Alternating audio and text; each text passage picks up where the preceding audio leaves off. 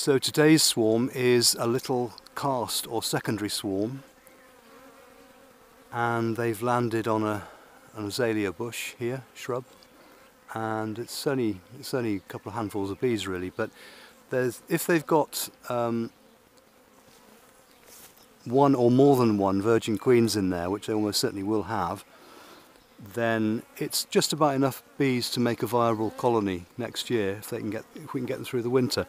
And what I'll probably do is put them in one of my small quadratic hives and get them started on that, because I think being in a big hive will be just too much for them, too much space. So we'll pop them into a basket and see how they get on.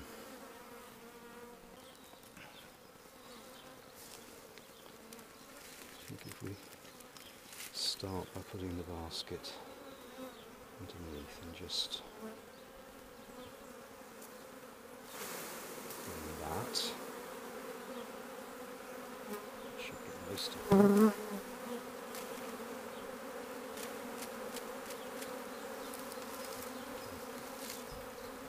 What I should have done, spread this out.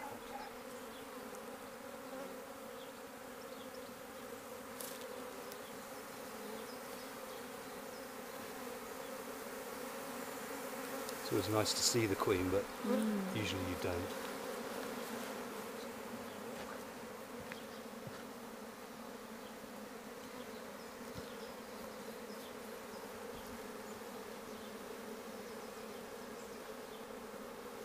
So what we've done now is just made an entrance here. Oh, for them so to go into.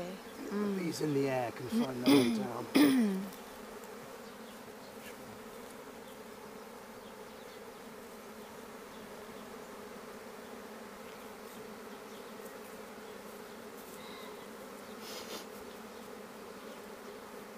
Sounds amazing.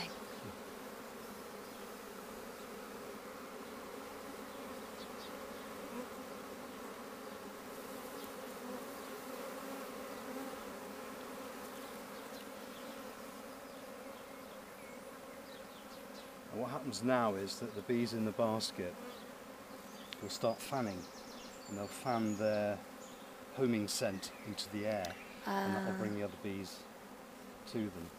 Okay.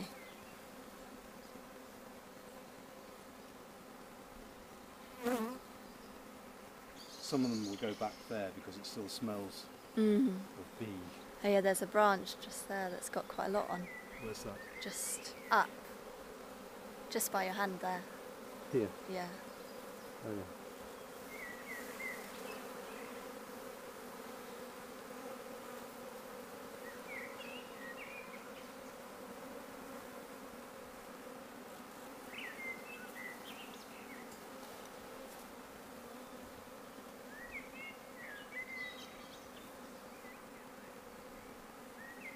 Cast swarms, this is always a bit of a gamble. You're never quite sure if they're going to stay in the basket or whether they're just going to take umbrage and go somewhere else.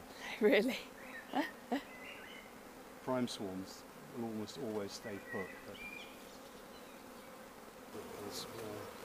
So why did you spray the basket then? oh, on the outside, that's more for cooling. Ah, okay. Because what you don't want to do is get them too hot Oh, yeah. while they're travelling. So I spray the outside of the basket, and then you get an evaporative cooling effect. Okay. Keeps them cool. You can see here, look, see these guys here standing with their tails in the air? Yeah. They're fanning there's a gland right on their tail called the Nazanov gland, Oh, wow. named after the Russian guy who discovered it.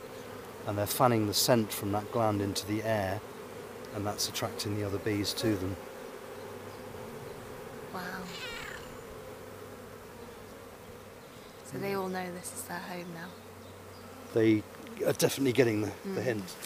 There's still a few that are a bit stubborn and going back to the bush, but they'll get it sooner or later.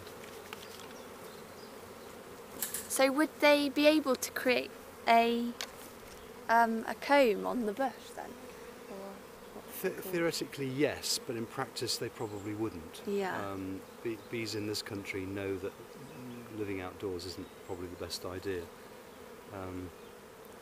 They tend to look for a cavity in a tree or in somebody's attic or some other place that's sheltered.